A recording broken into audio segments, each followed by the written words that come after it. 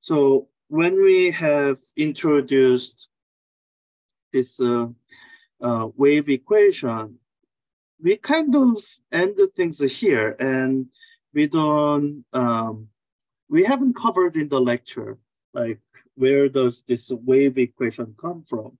I mean, it is a super important part of description of wave.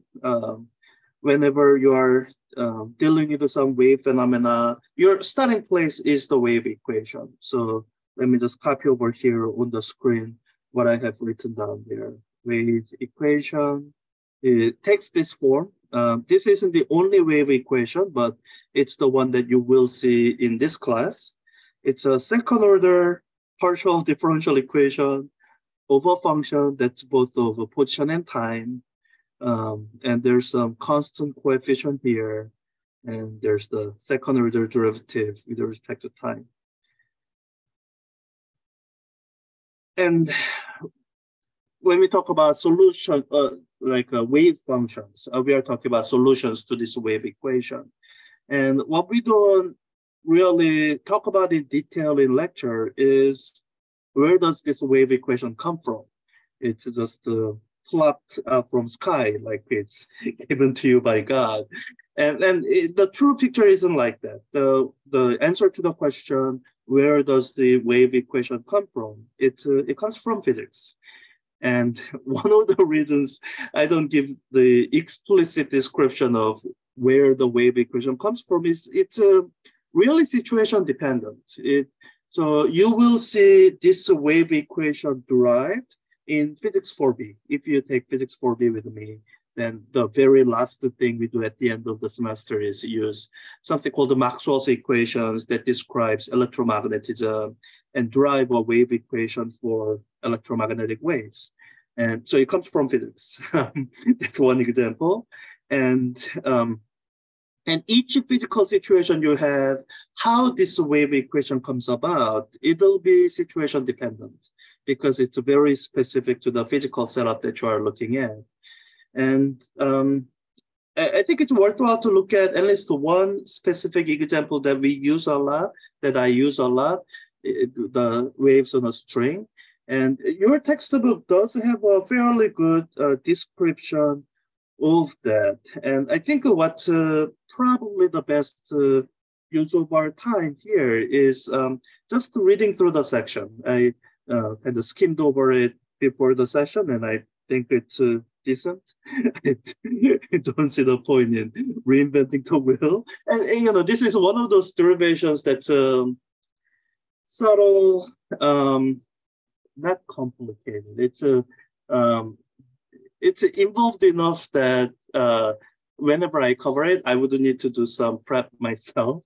So I wouldn't trust myself to just do it from scratch correctly without any prep. And if I'm doing it without textbook section in front of me, I'll be going through most of the same steps that the textbook is. So I think what's good for us to do is just read through the section together.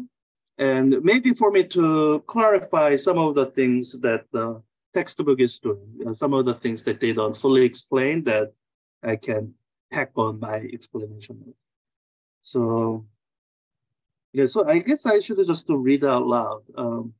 Yeah, I know everyone knows how to read. This is more for just the pacing of this particular lecture session. It's not that long. It won't take too long for me to read out loud. So this is from section 16.3, wave speed on a stretchless string. The speed of a wave depends on the characteristics of the medium. For example, in the case of a guitar, the strings vibrate to produce the sound. The speed of the waves on the strings and the wavelength determine the frequency of the sound produced. So the subject is the speed of the waves on the strings. That's the primary thing, determine the frequency of the sound produced. And I think this is tactone, which is why there's a comma. The strings on a guitar have different thickness, but may be made of similar material. They have different linear densities, where the linear density is defined as mass per length. This is going to be one of the parameters you will see in the expression for the wave speed on a string. Mu, the symbol that we use, mu, in case you haven't seen it before, it's spelled out with the Roman alphabets as mu, pronounced like mu, not mu, as I do. It's a mass of the string per length of the string. Depending on the question, they might give you this directly or give you the quantities that you can use to compute it from. Okay. In this chapter, we consider only strings with a constant linear density. If the linear density is constant, then the mass delta m of a small length of string delta x is the delta m is equal to mu times delta x. For example, if the string has a length of 2 meters and a mass of 0.06 kilogram, then the linear density is, it is some calculation. If a 1.00 millimeter section is cut from the string, the mass of the 1.00 millimeter like this, and some calculation. So when I read through technical text like textbook, I like to skip over these equations like this, at least on the first read. And if I recognize them as being important for the comprehension of the text, then I would go back and read it. But a lot of the times, you can skip the equations and it'll be fine. So that's why I'm saying just skipping it basically. The guitar also has a method to change the tension of the strings. The tension of the strings is adjusted by turning spindles called the tuning pegs around which the strings are wrapped.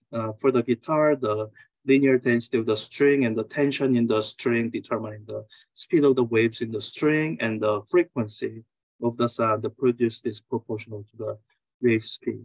And I guess in this section, they are not making it explicit. There's also standing waves stuff happening.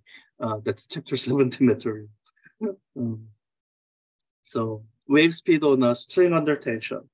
To see how the speed of a wave on a string depends on the tension and the linear density, consider a pulse centered on a taut string. I think the figure that I guess they are describing a taut string. Okay, so let's just look at this figure. This is a taut string, and what's important in the description of this is they are drawing two tension forces that are acting on this segment of the string, that they have to be equally magnitude because this section is accelerating in either direction along the string. So, so that's what this figure is illustrating. Yeah, it's in static equilibrium. When the taut string is at rest at the equilibrium position, the tension in the string Ft is constant. Sure, I guess that's one way to say. Consider a small element of the string with a mass equal to delta m is equal to mu times delta x. The mass element is at rest and in equilibrium, and the force of tension of either side of the mass element is equal and opposite. Okay. If you pluck a string under tension, transverse waves moves in the positive x direction, as shown in the figure below this figure.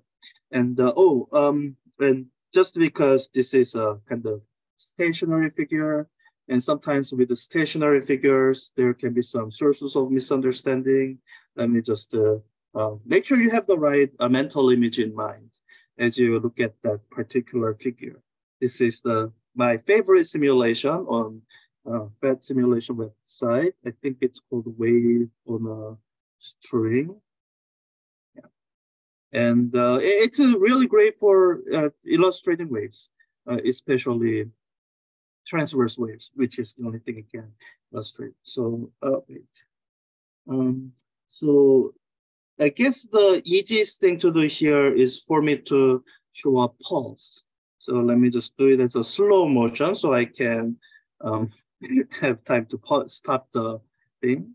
So when you send down a pulse along the string, then you can imagine this as being a kind of this pulse. So this is a snapshot as a moment in time. And over time, what you have to imagine is, so this, or I guess this mass element here, it's going to be accelerating or moving downward. As you can see here, if I'm looking at this green bead here, over next few moments in time, this green bead is moving down, downward.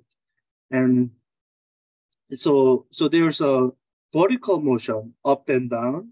So if you imagine mass elements on this side, as the wave moves across, this mass element moves up, and then it pauses at the top here, and then it moves down.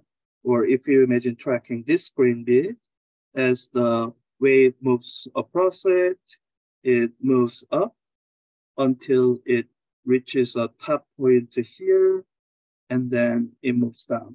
So there's going to be a kind of an oscillatory thing happening with any particular given string element.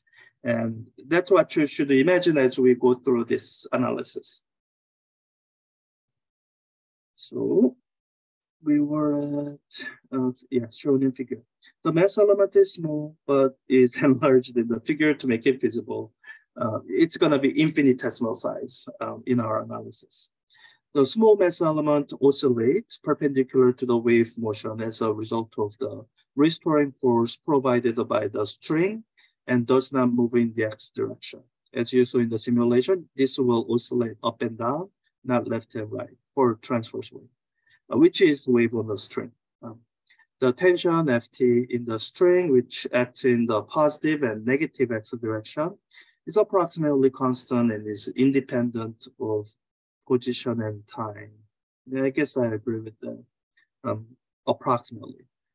You can imagine if you are shaking the string violently, it might not be constant, so you stay away from it. You stay at the small amplitude region. So I think it might be good to have this image somewhere accessible as we work through the remainder. Okay, so assume that the inclination of the displaced string with respect to the horizontal, like this dotted line, this inclination is small. So what they are having you do is they're having you make this approximation that the angles theta 1 and theta 2 expressed in radians is much less than 1. They are using the small angle approximation that you have seen elsewhere in the course.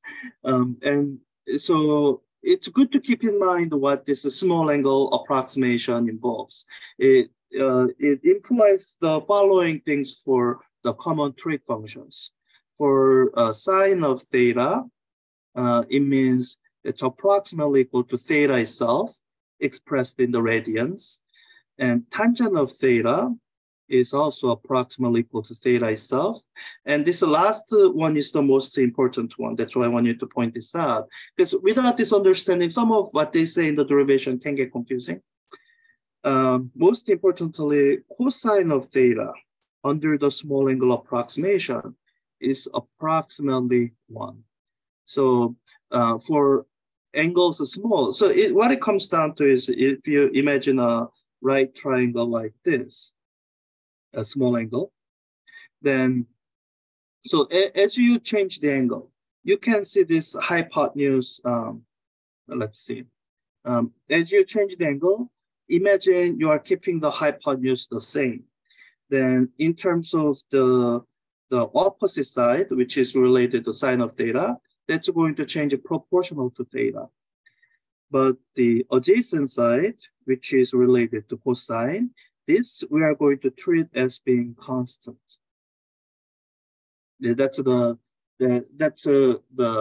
details of the assumptions we are making when we are making small angle approximation as the rest of the discussion in textbook. So assume that is small. The net force on the element of the string acting parallel to the string is the sum of the tension in the string and the restoring force. The x component of the force of the tension cancel.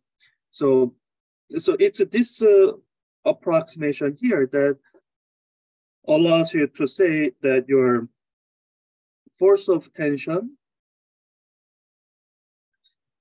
is approximately in the horizontal direction, or more precisely, what they are illustrating here is the x component of the force of tension.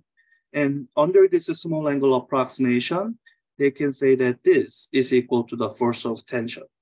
Because the force of tension is really along the string. It's not, that force of tension along the string is where they get this vertical component. This is the y component of the force of the tension. And the expressions they write down saying that the Ft on this side is equal to Ft on this side, even though their y components will be different, is because of this approximation here. What they are really expressing is that the x component of the force of tension is equal on both sides, because the string, this string element is not accelerating horizontally. So the x components of the force of tension cancel. So the net force is equal to the sum of the y components of the force. The magnitude of the x component of the force is equal to the horizontal force of tension of the string Ft, which is approximately equal to Ft self, as shown in figure. Is that the same figure? Yeah, it's shown in figure. To obtain the y components of the force, note that tangent theta 1 here is equal to minus F1 over Ft. That's the exact expression for tangent. And tangent theta 2 is rise over the, or the up. If you're drawing a triangle that looks like this is the opposite over the adjacent. Same thing, the opposite over the adjacent. Tangent theta 2 is F2 over Ft. And I believe are they keeping things general? Well, so I guess here theta 1, they are letting theta 1 become negative, I think. Tangent theta is equal to the slope of a function at a point, which is equal to the partial derivative of y with respect to x at that point. So this is the equation they're writing down to express that. Therefore, the F1 over Ft is equal to the negative slope of the string at x1. F2 over Ft is equal to the slope of the string at x2. And x1 and x2, we are keeping them as two separate locations, here and here, and they're going to address delta x. The net force on the small mass element can be written as the net force, sum of F1 plus F2, and it looks like they are, so to make a sense of this, I think that they are letting the variable F1 itself become negative. So that's why they're just so they're adding this as vector quantities. And I hope all the signs will work out. Yeah, I guess this minus sign here will address that sign. It's F1 being downward with this positive slope is handled with this minus sign. Yeah. So Ft times, this is coming from F2, dy, the partial derivative y of x at the position x2, plus this term, which is minus, partial derivative y with respect to x at position x1. Using Newton's second law, the net force is equal to the mass times the acceleration. The linear density of the string mu is the mass per length of the string, and the mass of the portion of the string is mu times this delta x here, the distance a bit from here to here. And again, they are using this small angle approximation that cosine theta is approximately 1. So you can treat the length along the hypotenuse basically being the same as the length along the adjacent side. Because delta x is really the length along the adjacent side. But under small angle approximation, all this is fine. Yeah. So this is the expression written out, Newton's second law, mass. You have to be careful here. The delta m here is not difference in mass. It's the kind of small amount of mass, what someone might call infinitesimal mass. Why it's so hard to select that. The delta m there is the infinitesimal amount of mass that's associated with delta x, which is actual difference in the So yeah, the net force is equal to mass times acceleration. And the next step is just writing out what the mass, the small amount of mass is, mu times delta x, and the acceleration. So they are looking at acceleration of the segment along the y direction. So they are saying double partial derivative of y with respect to t time. So, um, so this is their equation of motion that we might have, we were writing down when we were doing oscillation. And having written down this equation of motion, they will now introduce a couple additional calculus steps and simplify it until it looks like wave equation, so that we can identify some of the parameters with this speed that we have occurring in our wave equation. So dividing by this number, force and delta x, and so when you look at derivation, sometimes you will see this. I say this is a poorly motivated step. And what it really means is, when and if people ask, why were you dividing by this number? Oftentimes, there isn't really a good answer why, just looking at this. Except maybe if you look forward to where you are trying to get to, then it makes sense. So you want to get rid of ft, and you want to put delta x on the denominator here. And doing this does that. But this is the kind of the derivation step that you will be seeing as you move into higher levels of math and engineering and science. It's one of the reasons to read the textbooks, because these steps are not always obvious or intuitive. You kind of have to follow along someone who's done these non-obvious steps. So dividing by this, you will get this expression here. That's the selection really doesn't work well. So having divided, you end up with this expression here. This is what you have right after the division. Ft is canceled out. You have delta x on the denominator. On the right-hand side, delta x got canceled out, and you have Ft on the denominator. Okay, so they are both in your equation somehow. And they say, taking the limit as delta x approaches 0, you are making this string element infinitesimally small. This is the calculus step. And when you do that, it helps. This is why it helps to not skip the things in your math class, even the ones that look esoteric and maybe things that you might think, oh, when am I ever going to use this? Like the definition of derivative in terms of limits. And with all the derivative and integration formulas you have to memorize in calculus, maybe things like this get lower priority. But if you remember definition of derivative, that's when you can recognize expressions like this.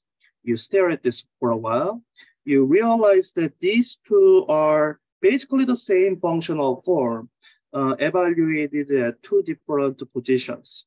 Two positions that are relatively close to each other by distance delta x. You're taking difference between them and then dividing by delta x. And you are taking the limit that delta x goes to 0. All of this should remind you of the definition of derivative. So what we are doing with this left-hand side is taking the derivative of this function here, the partial derivative of y with respect to x, first order. So since you're taking another derivative with respect to x, it becomes the second order derivative as you take the limit x, delta x approaches 0. Right-hand side remains the same. And with all those stuff, you end up with this as your final result. This is your equation of motion, and this comes directly from the equation of motion that we studied out above, a few lines above. And when you look at this function, compare it to the wave equation, you see that it has all the parts. Sorry, not that. This is the equation that we end up at. And I'm just going to use my own version of the wave equation here. When you look at this equation here, and this is our equation of motion for the string element, you see that it has all the parts that we had in the wave equation. We have the second partial derivative with respect to x. We have second partial derivative with respect to time. And really what this comes down to is matching this constant coefficient with this constant coefficient, mu over ft. So we say 1 over speed squared is equal to linear mass density over force of tension. And this leads to a formula that that I recommend that you memorize, and I have memorized since undergraduate days. The wave speed on a string is given by square root of the tension force divided by linear mass density. Yeah, this is one of those formulas that's relatively easy to memorize, and deriving it from scratch can be a bit of a pain. So those are really the only formulas I recommend to memorize. Ones that are hard to derive and easy to memorize. So solving for V, you get that. So that's the wave speed on a string. And as I was saying, your textbook covers fairly thoroughly, unlike the wave speed of the compression wave that will just give you the formula of. Yeah, and so I recommend reading through it. And if any of the sections were not clear, then this is my attempt at trying to add some additional detail on some of the approximations that they didn't fully spell out. And yeah, some of the waves, they just all right, that's interesting. So here they just give you the formula for, so this would speed of the longitudinal wave, that's a sound wave. So this could be describing speed of the sound wave. I think, yeah. Well, we won't go into detail there.